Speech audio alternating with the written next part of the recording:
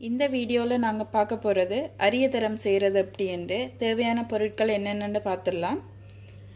நான் 1 கிலோ வெள்ளை அரிசி எடுத்திருக்கேன், 3/4 கிலோ வெல்லம் எடுத்திருக்கேன். நீங்கள் இந்த அரியதரத்தை சிவப்பு பச்சை அரிசியிலையும் செய்யலாம். அதே மாதிரி வெல்லத்துக்கு பதிலாக நீங்கள் சீனி கூட சேர்த்து இந்த அரியதரத்தை செய்யலாம். நான் வெள்ளை அரிசியும் வெல்லமும் எடுத்திருக்கேன் இந்த அரியதரத்தை செய்கிறதுக்கு. இன்றைக்கு கொஞ்சம் நெய், இது நாங்கள் அந்த பனியாரத்தை தட்டி போடும்போது எங்களோட கைக்கு பூசுறதுக்காண்டி கொஞ்சம் நெய், உப்பு சிறிதளவு, கொஞ்சமாக ஏலக்காய். நாங்கள் இதை பேர்ந்து குத்தி எடுத்து தான் சேர்த்துக்க போகிறோம். கொஞ்சம் ஏலக்காய், பானி காய்ச்சறதுக்கு தேவையான அளவு கொஞ்சம் தண்ணி. இப்போ நாங்கள் இந்த அரியதரத்தை எப்படி செய்கிறேன்னு பார்க்க போகிறோம். முதல்ல நாங்கள் அரிசியை நல்லா கழுவி தண்ணி ஊற்றி ஒரு 5 மணித்தியாலம் இதை ஊற வைக்க போகிறோம். அப்படியே ஊற வச்சுட்டு நான் அதுக்கு பிறகு உங்களுக்கு காட்டுறேன் 5 மணித்தியாலம் கழித்து. அரிசியை நாங்கள் ஊற விட்டு 5 மணித்தியாலம் ஆச்சு. இப்போ நாங்கள் இந்த தண்ணியை ஊற்றி இந்த அரிசியை வடிகட்டி எடுத்துக்கலாம். இந்த மாதிரி நான் ஒரு பெரிய வடியில் இந்த அரிசியை தண்ணி வடிய வச்சுருக்கேன். நீங்கள் ஏதாச்சும் ஒன்று வடிகிற மாதிரி ஒரு பாத்திரத்தில் இந்த அரிசியை கொட்டி தண்ணியை வடிய வச்சுக்கோங்க. நாங்கள் இதை இப்படியே தண்ணி வடிகிறதுக்கு ஒரு 1/2 மணித்தியாலம் விடுவோம். நாங்கள் அதுக்கு பிறகு பார்க்கலாம். இந்த அரிசியை நாங்கள் இப்படி தண்ணி வடிய விட்டு ஒரு 1/2 மணித்தியாலம் ஆயிட்டு நாங்கள் இப்போ இதையே இப்போ உங்களுக்கு துணியோ இல்லை டிஷ்யூ பேப்பரோ ஏதாவது ஒன்றில் நீங்கள் இதை கொட்டி நல்லா பரத்தி விடுங்க. இதில் இருக்கிற தண்ணி எல்லாம் போகிற வரைக்கும், இது கொஞ்சம் உலர்ற வரைக்கும் நாங்கள் இதை அப்படியே விடுவோம். இந்த டிஷ்யூ பேப்பரில் தண்ணி எல்லாம் இழுத்துடும். அதே மாதிரி நீங்கள் ஒரு துணியில் இப்படி பரத்தி வச்சிங்கன்னா கூட துணி கூட ஈரத்தை இழுத்துடும். இந்த அரிசியில் கொஞ்சம் ஈரத்தன்மையெல்லாம் போனதுக்கு பிறகு தான் நாங்கள் இதை மாவாக அரைச்சிக்க போகிறோம் மிக்சியில். நாங்கள் அது வரைக்கும் கொஞ்ச நேரம் இந்த அரிசி உலர்றதுக்கு இப்படியே விடுவோம். நாங்கள் அரிசியை பரத்தி விட்டு ஒரு 1/2 மணித்தியாலம் ஆயிட்டு இப்போ நாங்கள் இதை வடிவாக ஊற்றி எடுத்துப்போம். இந்த அரிசியில் கொஞ்சம் தண்ணி ஈரத்தன்மை இல்லாமல் நீங்கள் நல்லா உலர்றதுக்கு விடலாம். 1/2 மணித்தியாலம் தான் விடணும் என்று இல்லை. இந்த அரிசியில் இருக்கிற ஈரத்தன்மை போகிற வரைக்கும் நீங்கள் கொஞ்சம் நேரம் கூட அதிகமாக விட்டுக்கலாம்.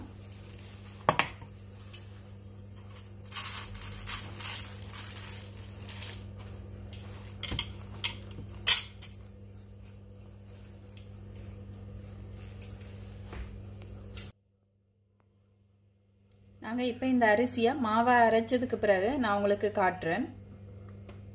நாங்கள் இவ்வளோ அரிசியையும் கொஞ்சம் கொஞ்சமாக போட்டு மிக்சியில் மாவை அரைச்சி எடுத்துக்க போகிறோம்.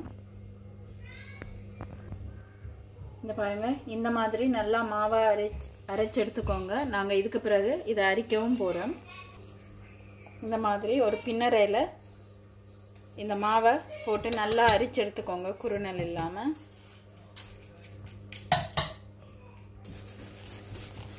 இப்போ நாங்கள் இதை நல்லா அரிச்சு எடுத்துப்போம். இந்த மாவை இதை நான் ஃபுல்லாக அரிச்சதுக்கு பிறகு நான் உங்களுக்கு காட்டுறேன். மா ரெடி ஆயிட்டு இங்கே பாருங்கள், நாங்கள் எல்லாத்தையும் அரிச்சு வச்சுட்டோம். இப்போ நாங்கள் அடுத்ததாக பானி காய்ச்ச போகிறோம். அதை எப்படி காய்ச்சுறான்னு நான் உங்களுக்கு காமிக்கிறேன். நாங்கள் முதல்ல இந்த வெல்லத்தை பானியாக காய்ச்சி எடுத்துக்க போகிறோம். இதுக்கு நாங்கள் இந்த வெல்லத்தையும் போட்டு இதோட ஒரு 1.5 டம்ளர் தண்ணி ஊற்றிக்க போகிறோம். நான் உங்களுக்கு எந்த டம்ளரால் நான் தண்ணி ஊற்றினேன்னு காமிக்கிறேன். 3/4 கிலோ வெல்லத்துக்கு நான் இந்த மாதிரி சின்ன டம்ளரில் 1.5 டம்ளர் தண்ணி எடுத்திருக்கேன். இப்போ நாங்கள் இதை நல்லா காய்ச்சுவோம். நான் உங்களுக்கு எந்த பதத்தில் இது ரெடி ஆகிட்டுன்னு உங்களுக்கு காமிக்கிறேன்.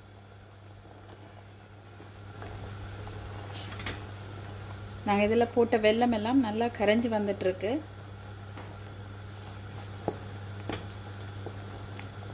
இது ரெடி ஆனதுக்கு பிறகு நான் உங்களுக்கு எந்த பதத்தில் இதை நாங்கள் இறக்கிக்க போகிறோம்னு காட்டுறேன்.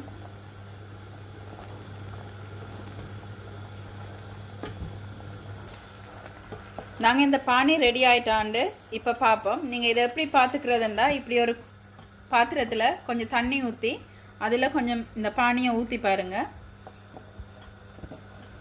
அது அப்படியே ரவுண்டா நாங்க ஊத்தின மாதிரியே நின்னுச்சேண்டா பானி ரெடி ஆயிட்டுன்னு அர்த்தம். இது கொஞ்சம் கரைஞ்சு அங்கால போனபடியா இந்த பானி இன்னும் ரெடி ஆகல. நாங்க இன்னும் கொஞ்ச நேரம் இந்த பானியை விட போறோம்.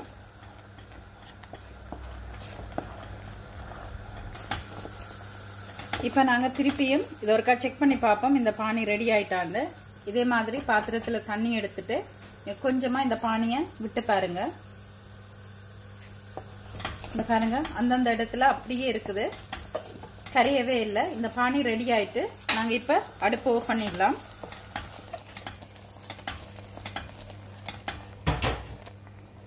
இப்ப நாங்க அடுத்ததா என்ன செய்யறோம்னு உங்களுக்கு காட்டுறேன்.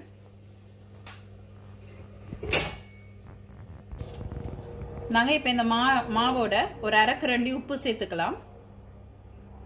நீங்க உங்களுக்கு தேவையான அளவு உப்பு கூட சேர்த்துக்கோங்க.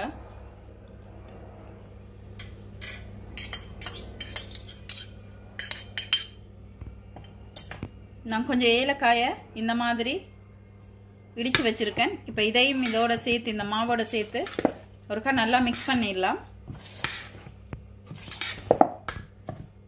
நீங்க ஏலக்காய் பவுடரா இருந்தா அதை கூட சேர்த்துக்கலாம். இப்போ நாங்க இதை நல்லா மிக்ஸ் பண்ணிட்டு இப்போ நாங்க இந்த மாவோட காய்ச்சி வச்சிருக்கிற பானியை சேர்க்க போறோம்.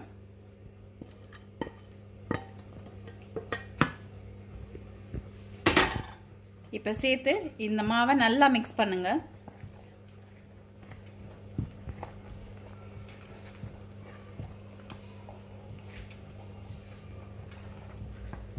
இந்த மாதிரி நல்லா சேர்ற மாதிரி மிக்ஸ் பண்ணுங்க.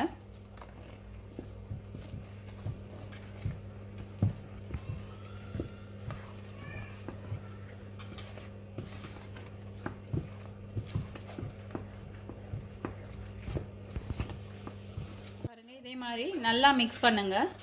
இந்த பானி எல்லாம் நல்லா இந்த மாவுல சேர்ந்து கட்டி இல்லாத மாதிரி நல்லா மிக்ஸ் பண்ணுங்க.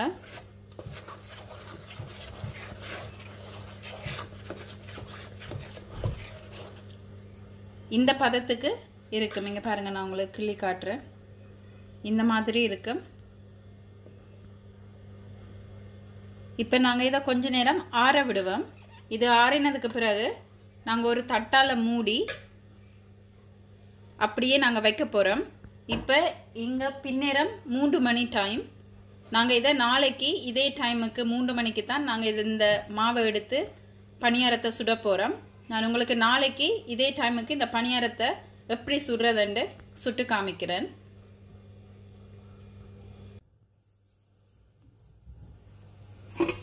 நாங்க அரியதரம் சுடுறதுக்கு மா நேற்று ரெடி பண்ணி வச்சுனாங்க.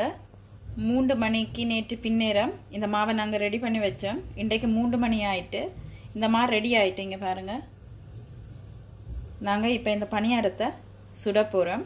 நாங்கள் முதல்ல பணியாரம் சுடுறதுக்கு முன்னாடி எண்ணெயை சூடாக விடுவோம். இந்த பணியாரம் சுடுறதுக்கு தேவையான அளவு எண்ணெயை சூடாகிட்டு அப்புறம் நான் சுடுறதை காமிக்கிறேன். எண்ணெய் சூடாயிட்டு நாங்கள் இப்போ இந்த பணியாரத்தை இதில் போட்டு சுட்டு எடுத்துக்கலாம். நான் எப்படி செய்கிறேன்னு உங்களுக்கு காட்டுறேன். முதல்ல கைக்கு கொஞ்சம் நெய் தடவிக்கோங்க. அப்போ தான் இந்த மா உங்களோட கையில் ஒட்டாமல் இருக்கும். இந்த மாதிரி கொஞ்சமாக எடுத்து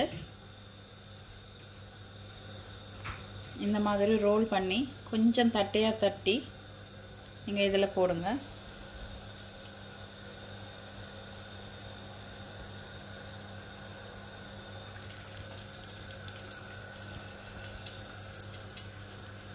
இந்த மாதிரி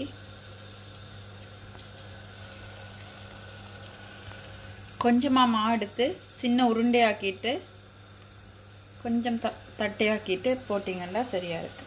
இந்த பாருங்கள், இந்த மாதிரி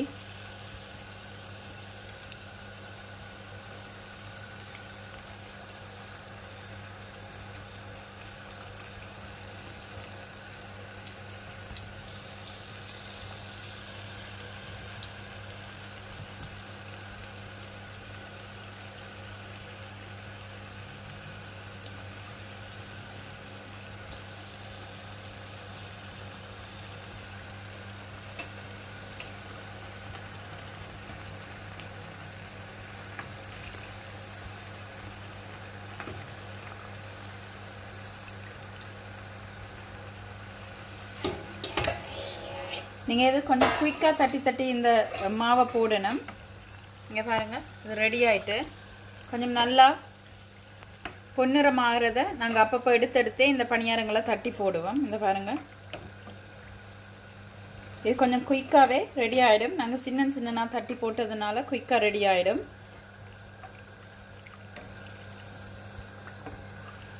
இந்த பணியாரம் கொஞ்சம் பொன்னிறமாக நீங்கள் இந்த மாதிரி ஒன்றில் எடுத்துக்கோங்க. எண்ணெய் நல்லா சூடானதுக்கு பிறகு நீங்கள் அடுப்பை கொஞ்சம் குறைச்சி கூட வச்சுக்கோங்க. நாங்கள் இப்போ இதை கடகடன்னு தட்டி போட போகிறோம்.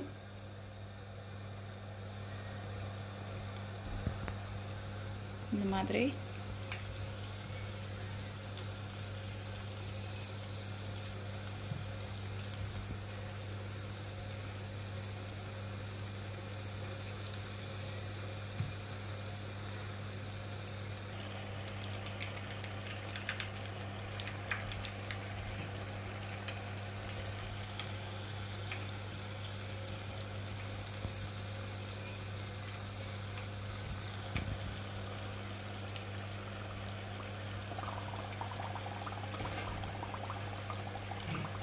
நான் கொஞ்சம் பொன்னிறமாகி ரெடியானதை எடுத்துக்க போகிறோம்.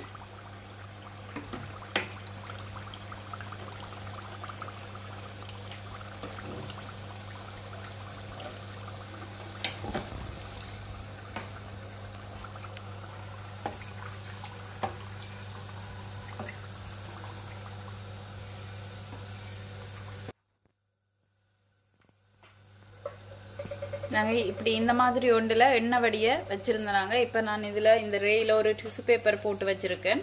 நாங்கள் இப்போ இதில் இந்த பணியாரத்தை கொட்டிக்கலாம்.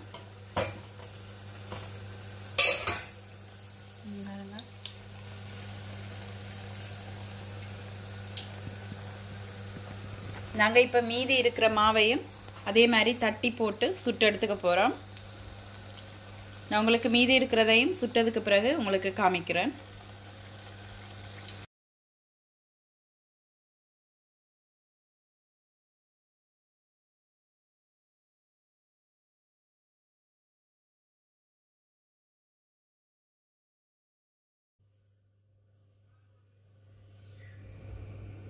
நான் எல்லா மாவையும் சுட்டு எடுத்துட்டேன். எங்களோட அரியதரம் இப்போ ரெடி ஆகிட்டு. இந்த பாருங்கள்,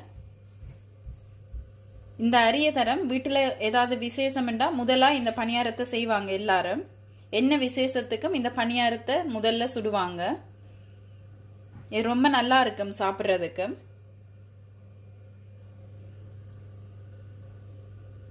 நீங்கள் இந்த மாவை நான் ஒரு நாள் வச்சு சுட்டேன். நீங்கள் இன்னொரு நாள் கூட வச்சு இதை சுடலாம்.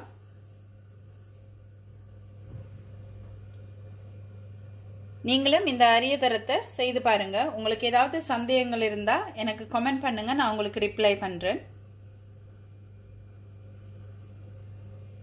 Thanks for watching.